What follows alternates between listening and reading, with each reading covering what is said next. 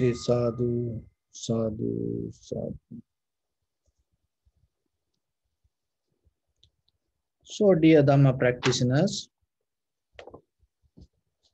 as ordinary people, why we have to practice meditation? What is the benefit we gain out of this practice? So, when it comes to Buddha's teaching, the main purpose of the Buddha's teaching, self-realization. So, the self-realization means recognizing who you are and what is happening within this body. So once you understand that, it will help you to understand others. When you are able to recognize who you are and you are able to recognize other people as who they are, that is become one of the highest form of our human intellect. So in day-to-day life, mostly we compare situations and we go through that assumption, assuming things. And also we follow as a habit, and we not allow our mind to work independently. So that is one of the failure when it comes to our human existence. That is why we bound to the samsara existence. We not allow our true nature to experience the life. What does that mean? So as example, when it comes to our this 5 organs or 6 organs, eye, ear, nose, tongue, body, and the mind. So when you see something, can you see it independently without depending from your past experience? So when you see something, normally what we does, we start to think about it. But when you see something, why you have to think about it? Allow your seeing, your vision to be clear. Because there is a wisdom. When you see something, there is a wisdom you can gain out of that scene, not by thinking about what you see. So when you think about what you see, you prioritize than seeing, you prioritize your thinking. So the thinking depends on your past experience or imagination. So with your ear also the same, with the nose also the same, tongue, body and mind also the same. So the meditation means it's the cultivate your mind to directly access, that's mean direct perception, to experience the direct perception. So in that very moment, there is no interference of thinking. That is where you cultivate your mind. So when it comes to meditation in Buddha's teaching, there are 2 kinds of meditation techniques. One is samatha, one is vipassana. For samatha, we given many kind of definitions or the meanings or interpretations according to different teachers or the different schools or the traditions. As you know, one is tranquility meditation. Another one called mental culture, tranquility mental culture, samatha mental culture. Another one called the chitta bhavana. And another one is one pointness meditation. So, and there is another meaning. When it comes to samatha meditation, that is, it's a kind of like a purification of your mind. It purifies your mind. So then what is the samatha does? So the samatha meditation means you bring your mind to one mental object and stay there focusing to it. And once you focus to one mental object and settle down with your mind with one thing, one thought or one object or one point, and once the mind able to little by little settle down to it, it help you to purify your mind. What does that mean? So when you settle down in one place, how the mind purify? So, and what is the meaning of purifying mind? Purification of the mind. So purification of the mind means, so the purified mind means you get out of greed, hatred and the delusion. So be very clear with the path that we go through. So purify your mind means you get out of the greed, hatred and the delusion. So when in samatha meditation you come to one pointness, you stay in one point. It can be your breathing, it can be your bodily sensation or anything, even outside object.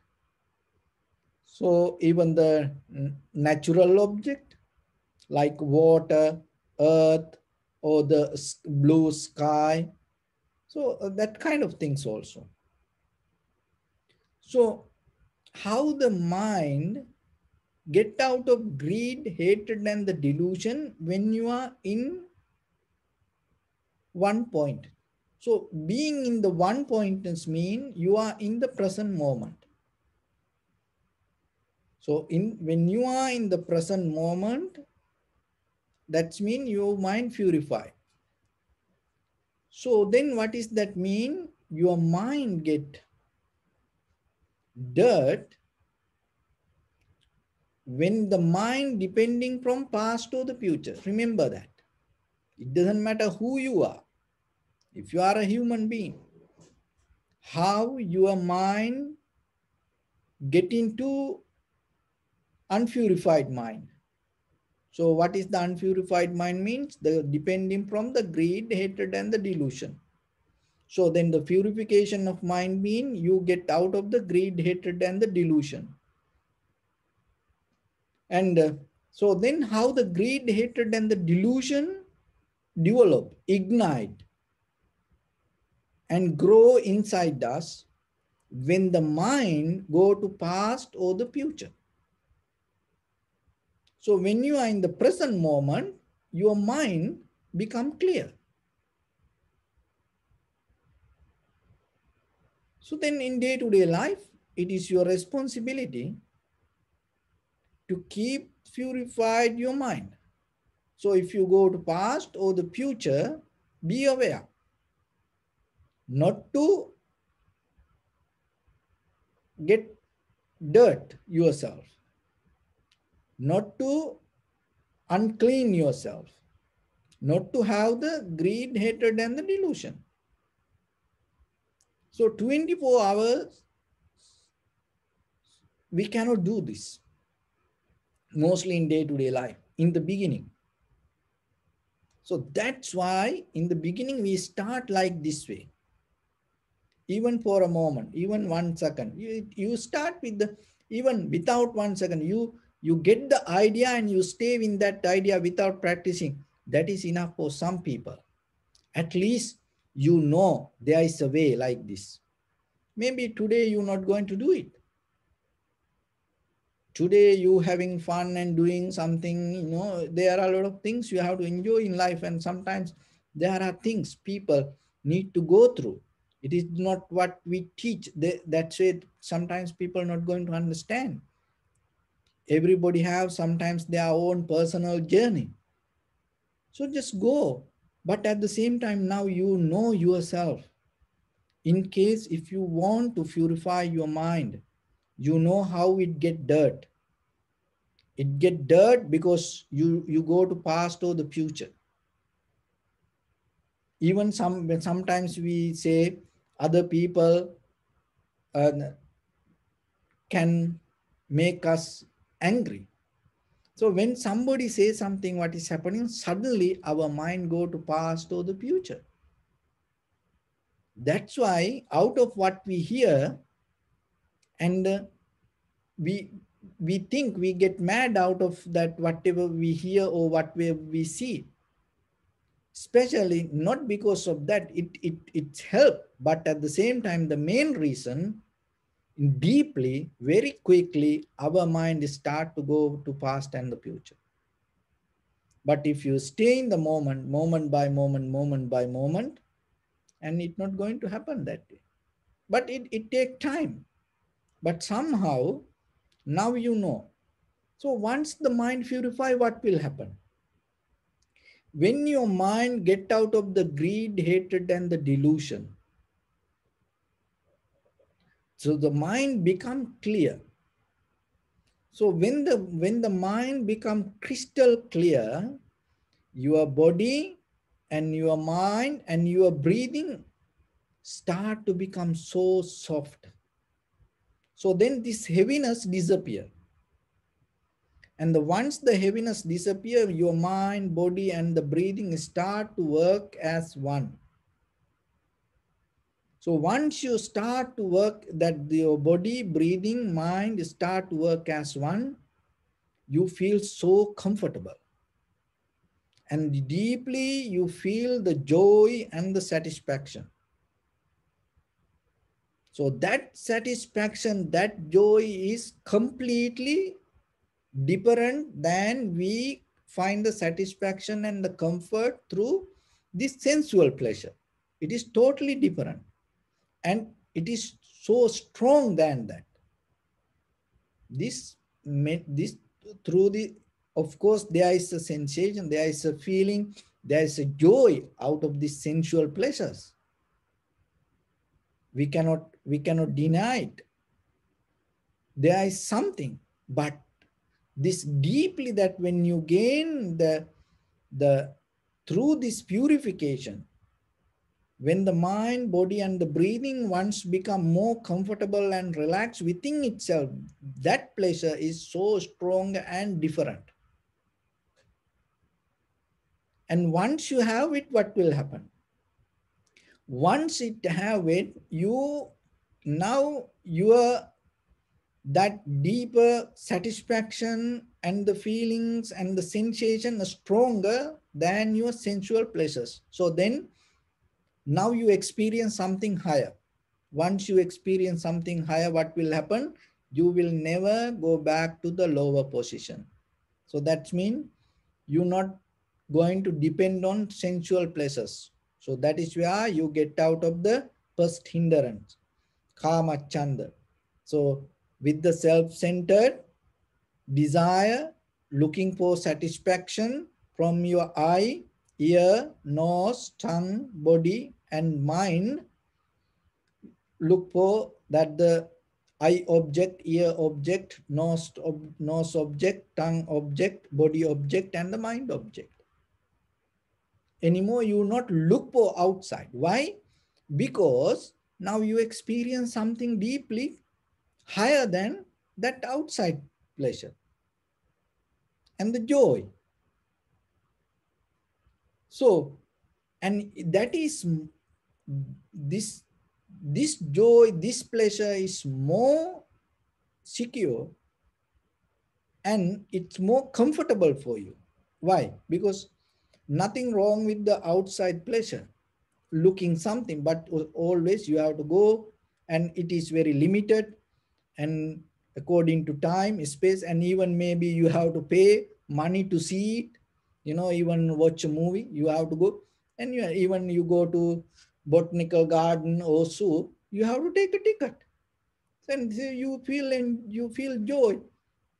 And then you have to spend some money to eat something, and maybe you cannot go alone, so then you have to have company. And then they having drama on the way, and many attitude, and you have to deal with this everything, and you have the desire to find the satisfaction. But you make a picnic and you end the picnic with the mess. But this journey is not like that. This journey become more comfortable and secure. And it's 100% work yourself, and you know. But when you go with other people sometimes, maybe the place can be closed because of something, no, and you don't know exactly that you can enjoy the place maybe. So it's always depending from many situations, but deeper dissatisfaction not like that. Even the hearing the same, you may be like to hear the song or hear something or somebody's voice, but it always depending from outside sources which you have no authority or you have no power to maintain. So then you always have to depend on it. And the nose, that the aroma, and how much money people have to pay for, that it always a struggle sometimes. And even 24/7 you cannot experience it sometimes.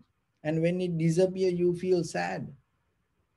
And eating, whole life people are struggling, eating, looking for satisfaction. See, it is kind of like a war. Even ask from your, wife or the, mother, cooking is kind of like a war. If you cook, you know it, you know it's not easy. See, it's look, you look for the joy, but it's a kind of like a war that you have to go through. But this is not like that. Even after you eat like that way, you sometimes people not happy about it, and people say something else, when while they eating, they think, oh, if we have that, it is good. See, it say averagely, to make a meal, you have to spend 8 hours. That's mean you have to think about what you're going to cook, and then you have to go and do the shopping, and then you have to bring it and clean it. So like that, it's 8 hours. But after that, all sometimes while they eating, they think, oh, we should go there and eat that. See, the people do that. And the bodily sensation, and when it come to the marriage, you know and we deeply bound to this, the sensual desires. Look how many dramas when it come to other people. People get married looking for satisfaction, happiness, but most of the marriages end with unhappiness, worry, sadness, fear. So you cannot guarantee. Will, of course, there is a satisfaction, but you have to understand, you cannot guarantee when it come through another person. Some people, I know personally, some people, they was happy only in their wedding day. That's it. After that, the life became a hell. It's nothing wrong, but you have to understand that is the truth. But deeper, this satisfaction is not like that. Even, whatever the situation in your life, of course there are good husband wife, there are good partners, they are a good life. For some people, good luck. you know you have to really appreciate it. You are so lucky if you have that. But at the same time, remember, how you know it going to be forever, how you know it going to end, in which way. But developing this satisfaction, it's not like, it's totally different. Totally different. Even it is not just just the mental condition. You go beyond that, because the mental condition, what we learn, we become happy with the, when we pass the exams or study well. And look, as parents, your children, when they are in the, the preschool, they have done very good. And then they go to, the school, college, university, they have done very good. But totally averagely when it come to life, you know they have no wisdom regarding life. But they study completely different. when it come to apply. So then what we learn even as the knowledge, sometimes it's not going to bring us the total satisfaction. Look at the world, educated people. They have the degrees, they have diplomas, from different universities. Look how they behave and what kind of things they done to the world. So then how you can guarantee, oh, you achieve to this level and then you can be completely happy and satisfied? Of course, there is a social value and satisfaction, but it not going to be forever, and it not going to be so sure to it going to be there forever. Even you have the money and the wealth and the power, and look what is happening around nowadays, you know when it come to that, the election and after the election and the situation, see the how you have to learn it. So how about then, if you are the president, how are you going to do this? So that's mean even you achieve to the highest level, that that place you cannot guarantee. There is a happiness satisfaction, but it completely totally 100% different when you come to tranquility state or the samadhi. So that's why you need whoever, it doesn't matter whoever, look this outside world, that everybody need the samadhi. So that is very important. Why? Because this outside situation is going to change. So then yourself, remember, whatever the position you have, it is okay. You have the satisfaction, you go through sensual pleasures, it is okay. But remember, it's not going to be there forever. It always going to depend from others sometimes, situation, time, decisions. And but this tranquility meditation is not like that. Once you develop, once you come to the point of to staying unshakable, undisturbed, that is a winning. That is the kind of like achieving through this human life. When you don't have it, it doesn't matter whoever you are. You're going to have the pain, you're going to have trouble, you're going to have difficulties. you know so then remember yourself, gaining tranquility state, purify. So once you have the purified mind, so your body, mind, and the breathing become so comfortable, and that comfort, that joy is higher than the these sensual pleasures. That is why in the first level, the first hindrance disappear.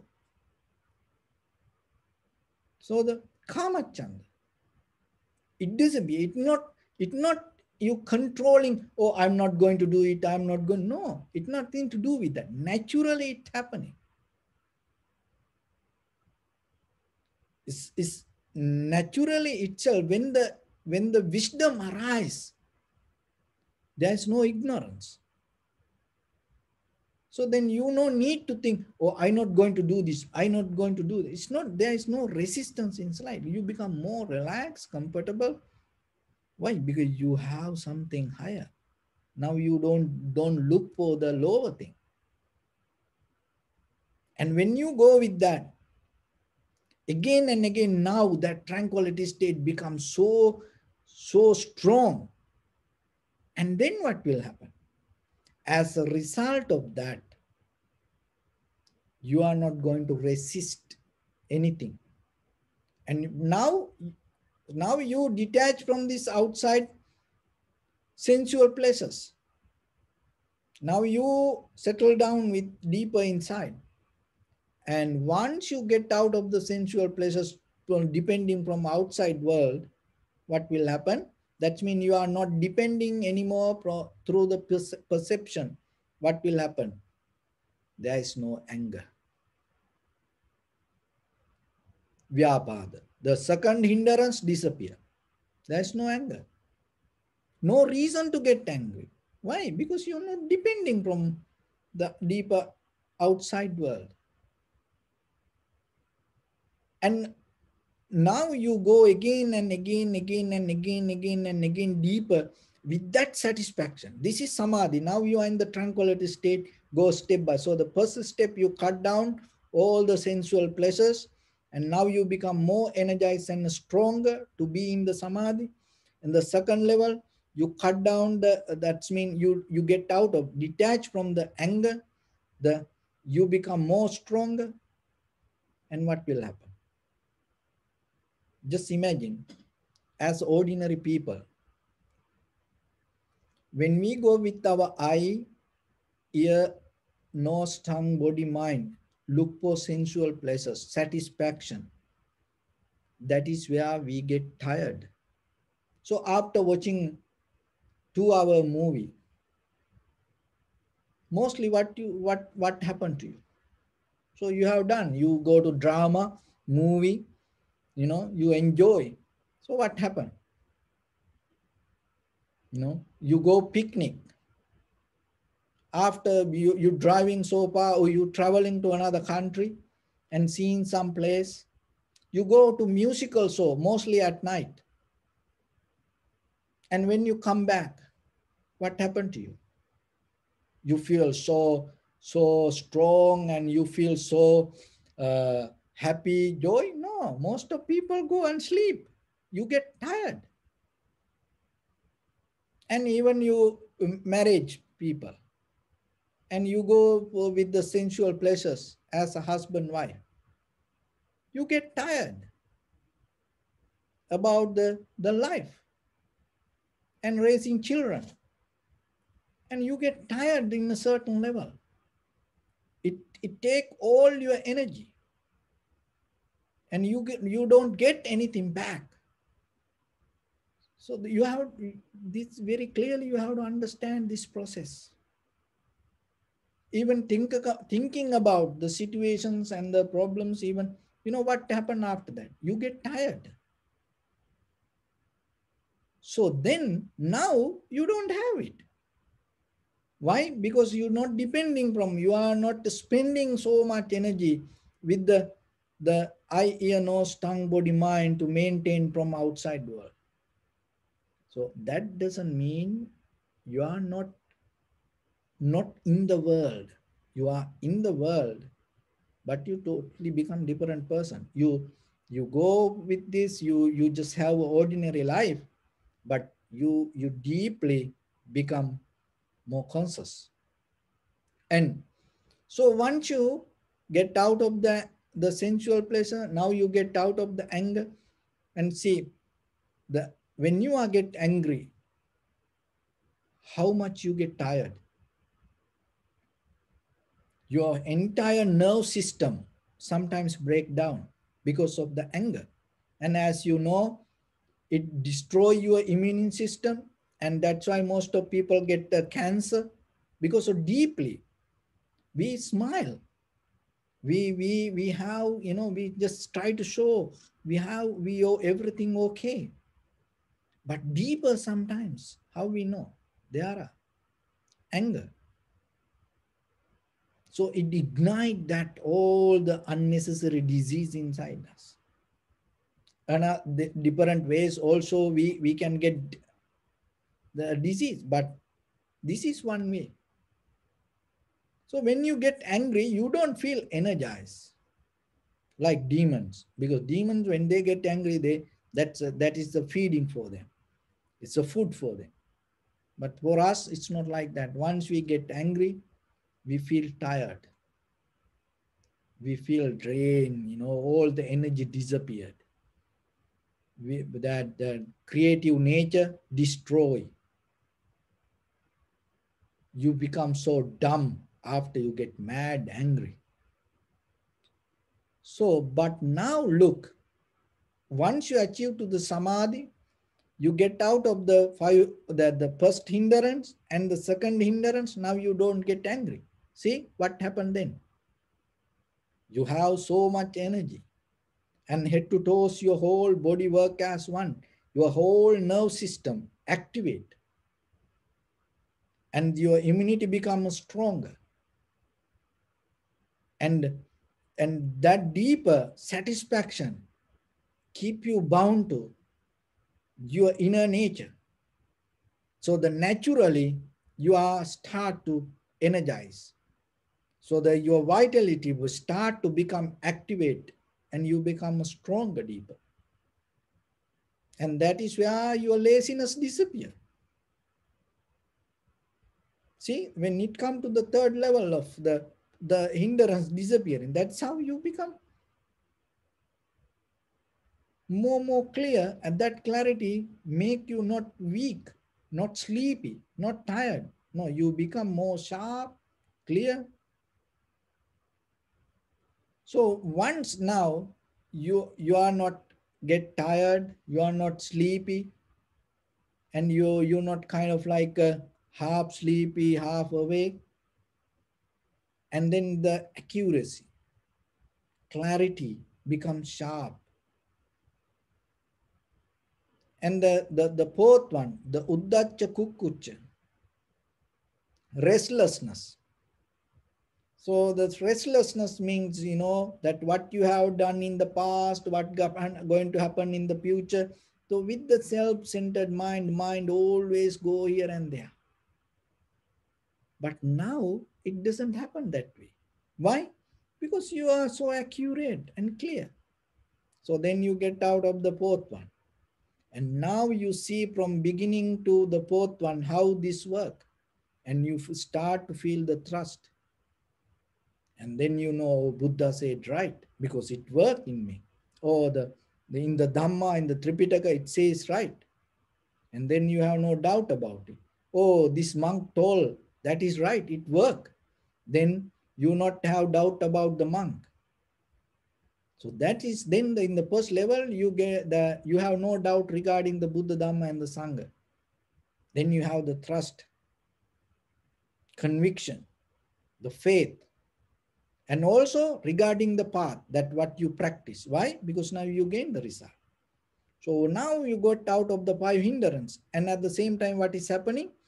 The absorption, the dhyana, the high mental powers develop in you. So first you achieve to the samadhi, and one by one, when the five hindrance disappear, the high mental powers or the absorption start to arise. And once the absorptions arise, once the mind is capable to keep that clarity and get out of the five hindrance, mind come to a point to see this inner mechanism, form, feeling, sensation, formations, and recognitions. Once you come to that, in that level, especially that is where the vipassana arise, and then in that knowledge that you can see how these things happening, how things arising and disappearing, and how things go with the flow. This all you can start to recognize through this. So this is the process. It is not a magic. It is just a natural process. It is in you. You know where your nibbana. Now you know where this process. In the tip of your nose. Catch it. What is that? Sensation. Where the Buddha's path arises. Tip of your nose. Through this sensation, if you are able to get that sensation and go with it, you will attain to Nibbana. But see, it is tip of our nose, but we look far away through the stars or with others, go here and there. So the meditation is the method that you slowly come to this and start to go with that sensation.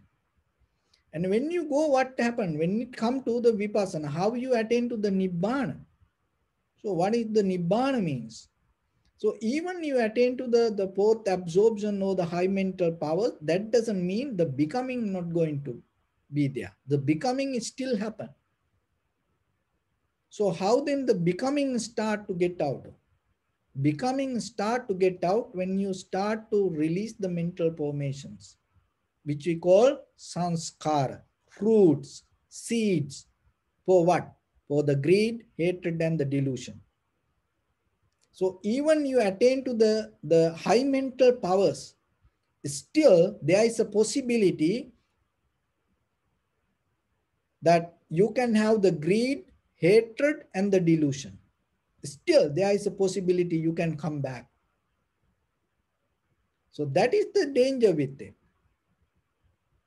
So that is how we become unpurified, impurified.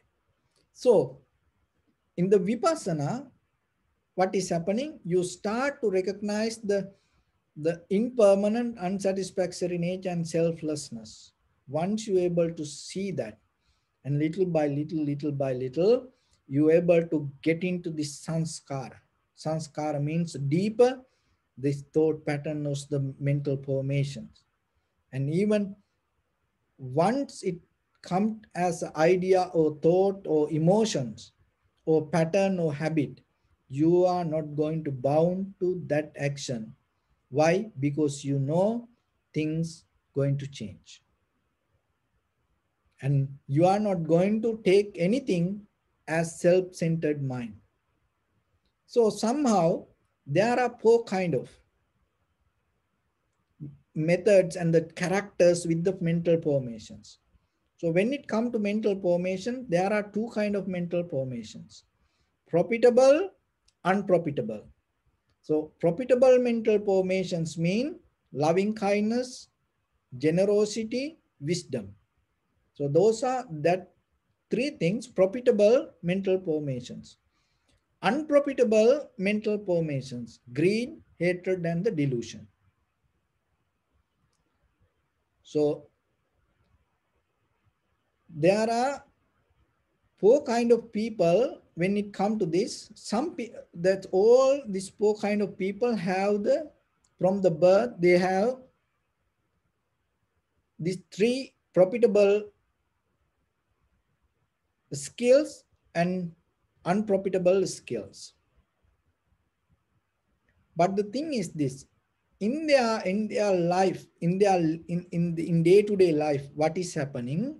Mostly because of the people around them or the friends or their lifestyle environment. So some people have more strong profitable skills, but what is happening as a result of their lifestyle, it is start to become weak. They are profitable skill. That means from the samsara, they have ability to develop the loving kindness, compassion, generosity, and the wisdom. But in according to their lifestyle, what is happening, mostly when the other people start to come to their life, they lose their ability to perform the loving kindness, generosity, and the wisdom. See, sometimes children, as children, they are so generous. But when they become young, they become greedy. See, that it start to go to other side. And some people born with the profitable skill and unprofitable skill, and according to their lifestyle, so the profitable skill there, but they cannot develop it. But what happening, they start to increase the unprofitable skills. They fail to develop the profitable skills. And there are some people come to world and with the profitable skill and unprofitable skills. And what is happening, as a result of their lifestyle, they able to develop the profitable skills and not allow that to upcome their unprofitable skill. as example, they develop their generosity, they become more and more wise, and they become more and more generous, they become more and more loving kindness. And some people, what is happening, they able to develop it to higher and completely eradicate that all unprofitable skills. Some people develop it without eradicating it, going to be there, that unprofitable skills. So some people able to destroy that also. So then you have to be the person develop this, that profitable skill, and at the same time take out all the unprofitable skills. So that is what through the tranquility meditation we does. So then be very careful in day-to-day life. You have choice. You have a choice to ignite your profitable skills and at the same time ignite your unprofitable skills. That is mean profitable skills mean loving kindness, compassion or the generosity and the wisdom. Unprofitable skills mean greed, hatred and the ignorance. So then when it come to your life, be very careful. Knowingly or unknowingly, sometimes we do this. And it's kind of like a hide somewhere. It has power to ignite through the actions in day-to-day life. So when it come to recognize the 5 aggregates, form, feeling, sensation, formation, that the formation means the sanskara and the recognition. So when it come to see the formation, that is where you see, and whatever unprofitable skills and you able to destroy it. There's no any other way. And at the same time, you can develop the profitable skills. See, through, even you attain to the dhyana or the high mental powers, there is no way you can destroy this unprofitable skills. Somewhere it going to hide. That's mean it like this. You attain to dhyana. Still, there is a possibility you can kill somebody somehow in the sansaric journey. There's no guarantee you're not going to do it. Even sometimes you can kill your mother, father, your husband, wife, children, like that. It can happen. But your meditation so good, you attend to the high mental powers. But in day-to-day life, as ordinary person, it can happen. And it even you can steal something. There is a possibility. And there is a possibility sexually you can, misconduct. It can happen. And even there is a possibility you tell lies or verbally you can abuse others. And there is a possibility, you getting to intoxicate your body. Why? Because there's unprofitable seeds there somewhere. But when it comes to vipassana, through 5 aggregates, once you see the sanskara, you uproot it. How? Knowingly impermanent, unsatisfactory nature and selflessness. And once you uproot, once you recognize that this all deeper, and when the thoughts arise or when the feelings arise, when the sensation arise, when you recognize that impermanent and you're not bound to it, once you're not bound to it, the sanskara become powerless. Once the sanskara become powerless, it deactivate. That is where you can destroy it. Once you destroy that, there is no way you going to go in profitable way, unprofitable way. There is no way. That doesn't mean you develop profitable ways. No, you become neutral.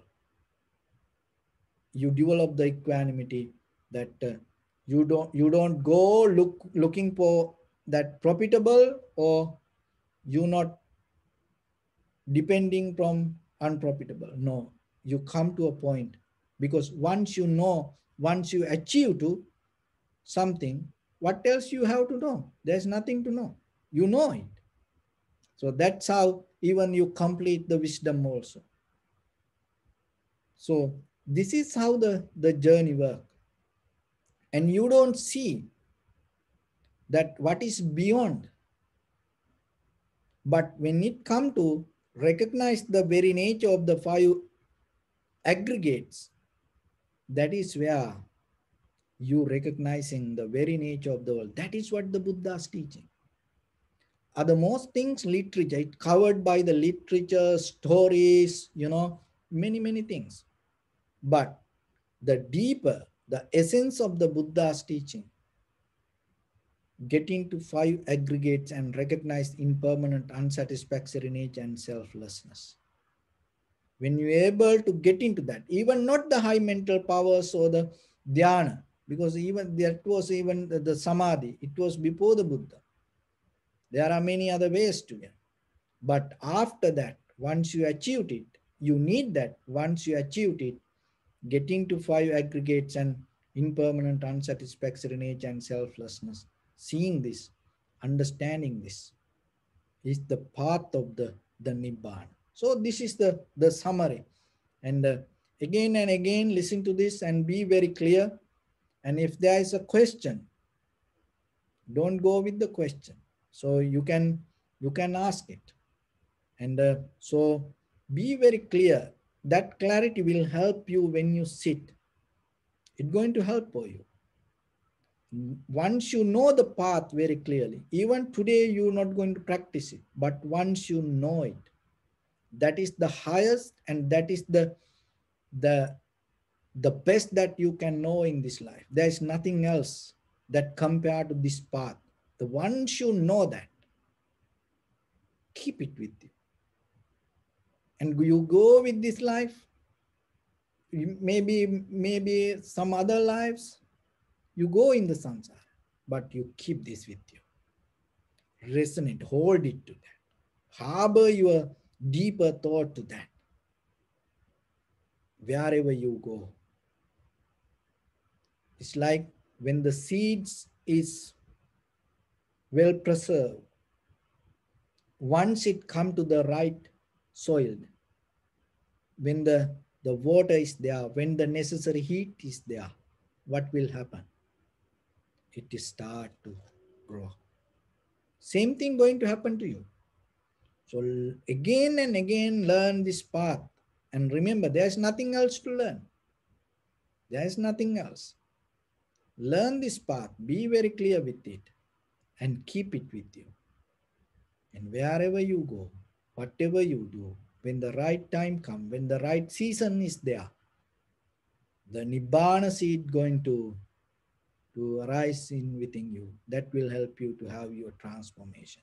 So with this, I bless upon everyone. With this good practice, may all of you be well, happy and peaceful. May no harm come to you. May no difficulties come to you. May no problems come to you. May you also have the patience, courage, understanding, and determination to meet and overcome inevitable difficulties in your life. During this time period, may everyone stay healthy and safe. And finally, may all of you attain supreme bliss of Nibbana. Sabbityo vajjantu sabbarogo vinasatu mate bhavattantarayo sukhi digayuko bhava.